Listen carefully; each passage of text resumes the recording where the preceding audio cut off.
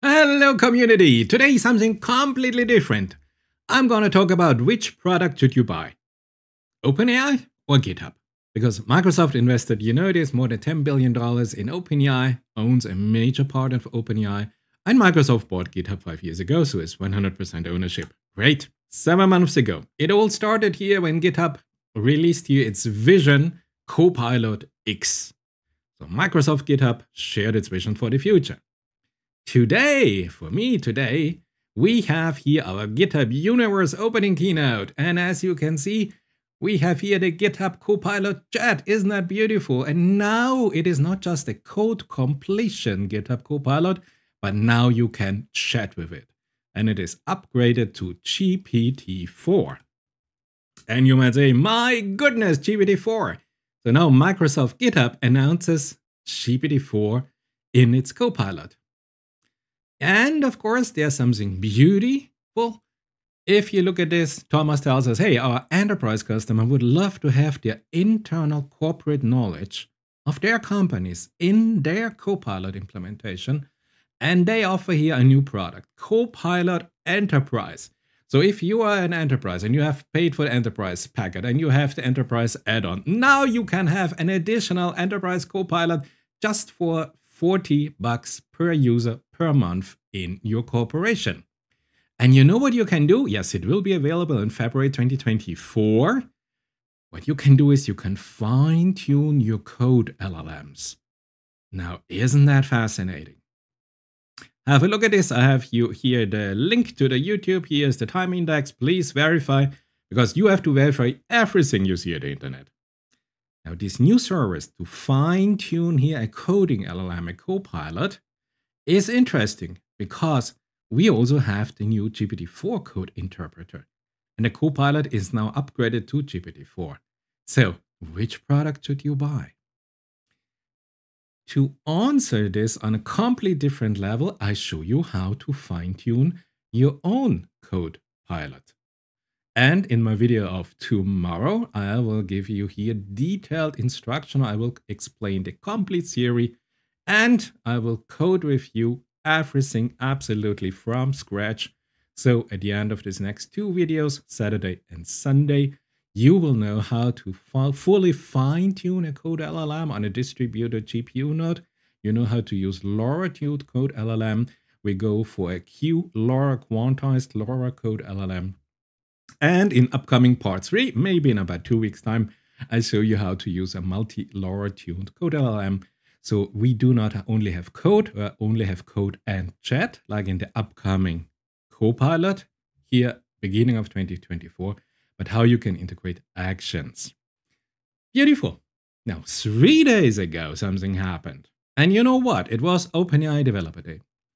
And here we see here the new idea that GPT-4 fine-tuning is now available for certain global players in an experimental access program.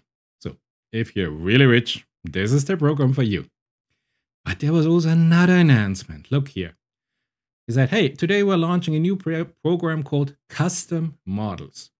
So this is really for the ultra-rich global players, because the OpenAI researchers will work closely with the company and will help them to make a great custom model based on the latest GPT, doing additional domain-specific pre-training. And you might say, hey, wait a minute. So we have here for the average company the fine-tuning of GPT on domain-specific data. We can apply fine-tuning. But we also have a pre-training of the original GPT-4 Super Turbo X. Yes, you can imagine that this is not going to be cheap, but hey, if you're a global corporation, this will be a competitive advantage. But of course, since we have something for the ultra-rich companies, for the medium companies, there's also something for the very small companies, or for the private, for the masses. And they introduce their small little carved out chat GPTs, and they call GPTs. And as you can see, you have here GPTs you can build on a very specific task. So very tiny little chat GPTs that only a particular part of knowledge is extracted and put in a little high-performant, domain-specific GPT. We say here for origami expert or for garden, or if you just want to extract text, or if you want to have a joke, or if you want to have here a poker mentor, how to play poker. So very domain-specific, tiny little GPTs, highly specialized, really tiny. And of course, the nice thing is we have an instruction base. We can have now augmented knowledge, so expanded knowledge. This is done by this GPT. You do not need anything at all, any helper, any plugin, nothing at all. And you can have actions. So if you want to buy your next train ticket, your next plane ticket, action is here a beautiful thing. And you can upload here to the GPT store that will be available on OpenAI platform.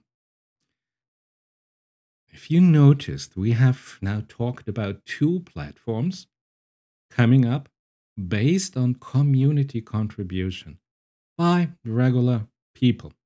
They have here their own GPT system they can find in the store, like an app store. And we have here also a community contribution for coder, for developers, for programmers, our traditional GitHub platform. Interesting, you might say. But you know what is the parent company who more or less owns them? Microsoft.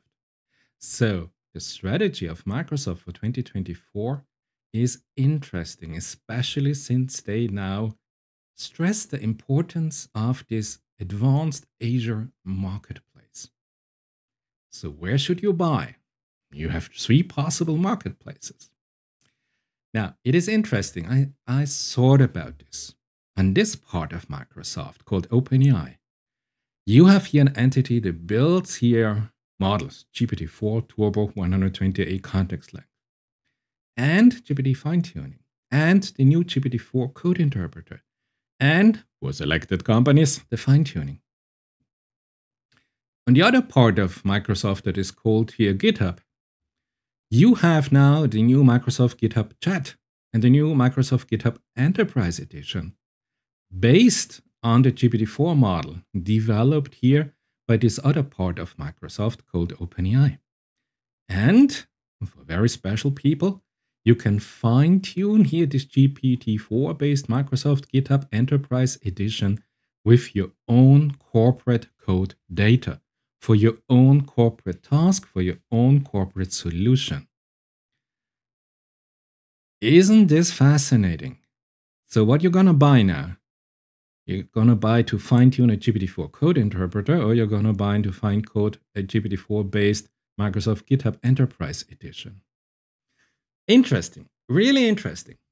So, look at this from a different perspective. What did the CEO of Microsoft say?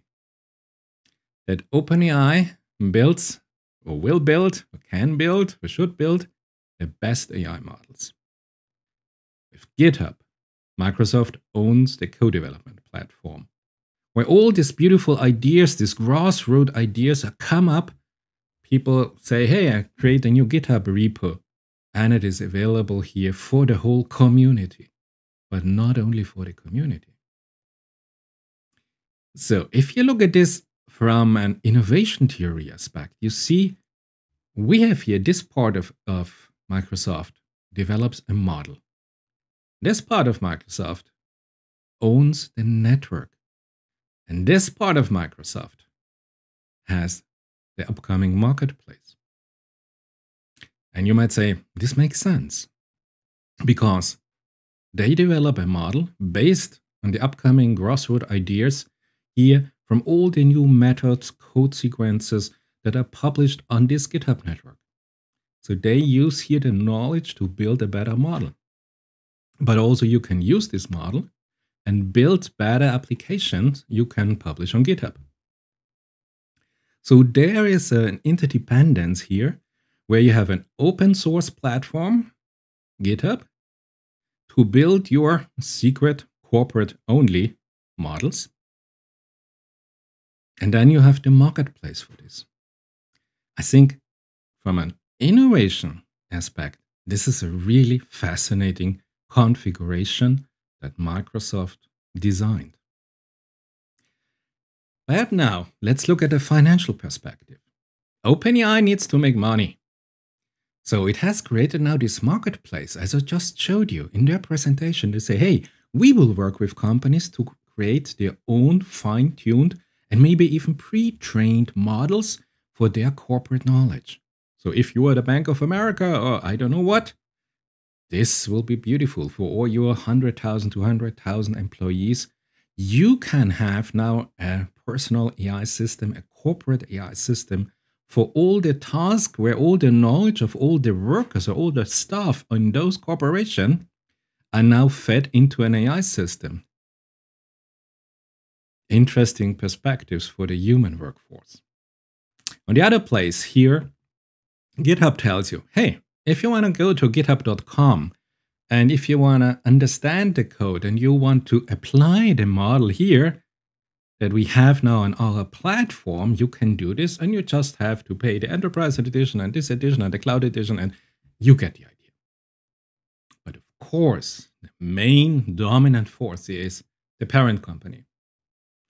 Microsoft has to increase its profit for its shareholder. This is the American system. So there's now an interesting problem. I know this is a pure mathematical optimization problem. How do you optimize the profit from 3 distinct marketplaces where the dynamic and the innovation stage of each marketplace is different? But if you think about it, it serves here more or less a huge community. And then I looked at those 2 presentations in the last 3 days. And in both presentations, the CEO of Microsoft entered the stage and presented here the vision for Microsoft, which was interesting because he had the first keynote speak from the OpenAI Developer Day. And I have you here the, the sublines. So he says, to OpenAI, we want to build our GitHub Copilots. So from another company, from GitHub, all as developers on top of OpenAI's APIs. So he clearly says, hey, listen, your part here of Microsoft called OpenAI. We want to use your models here for the GitHub Copilot in another company. Interesting. But then he said, look, I always think of Microsoft as a platform company. And this is where I started to understand what is the business strategy of Microsoft. It is a platform company. It is not an innovation-driven company. It is not a let's do some research company. It has chosen a very, very fine defined position here in the marketplace. And I think it's an excellent position to increase the profits, the corporate profits for Microsoft. And then he says, if things like the Azure marketplaces, he mentioned this in OpenAI. And he says, hey, just really the shape of Azure, the Azure marketplace, is drastically changed. And I think this is because of the success of the models of OpenAI and the success here of the GitHub contribution from the open source community. And he says, for Microsoft, our job, our number one, is to build the best system. And this was the second part where I thought, oh, now I understand the position of Microsoft. It is not to be here just on one leg, just the model development or the creation here of some community platform. To build the best system. And they are not just focusing on the infrastructure side of their huge compute clusters, NVIDIA-based compute clusters. Because to manage those clusters, you need a lot of knowledge. It is extremely difficult. And those experts at Microsoft are really experts for being able to continuously maintain the system and let the system evolve. So he thinks that the whole corporation of Microsoft, the number one thing is to build the best system, and then he defines the other tasks. So that you, and he is looking now at OpenAI CEO, so that you can build the best models. But a model is just one part of a system. So if he is the system integrator, hardware and software and model and cooperation platforms and everything, you clearly see here now the strategic position of Microsoft. And I have to tell you, now suddenly I feel that I kind of understand Microsoft. And I was a little bit angry because Microsoft with more than 100,000 staff. And in the second presentation, just yesterday here, the GitHub Universe 2023 opening keynote, he says, that is our core heritage. We, as Microsoft, we are a platform company, right? And you can see this in his body language. We are a platform company. So he is a great system integrator. Hardware from NVIDIA, GPUs, or TPUs, or models from OpenAI, or cooperative platforms from GitHub. He is a system integrator. This is now an interesting perspective. What does this mean for our optimization problem? Does it mean in 3 to 5 years' time, neither this company nor this company will have survived? Everything will be absorbed here in the parent company, and other companies will have taken their place here as the innovation input driver? Interesting if you want to decide to buy a product or invest in anything that you like. Now, if you will look now only from the side of the innovation theory, think about Professor Christiansen. The theory tells us more or less that the probability that such a global corporate system like Microsoft will not be a long-term investment. However, on the other hand, I have to tell you, Microsoft can potentially dominate the AI market and find itself in a favorable position to buy other complementary, competitive, high-flyer AI companies. So this is an absolute fascinating time to make your decision what system you would like to buy, given your specific task. But what I wanted to show you is the interplay that is going on currently. And there are some interesting decisions that will happen in the very near future. For example, if you want to think about this, what is the next acquisition target for Microsoft? Given those circumstances that I just mentioned, there's only one global player that would be essential for Microsoft's strategy in this second part. Can you guess what company this is? If you know it, please leave me a short comment in the description of the video, and I will answer this question in some days in my community tab. Great, so you had here a personal reflection after listening to 2 keynote speeches.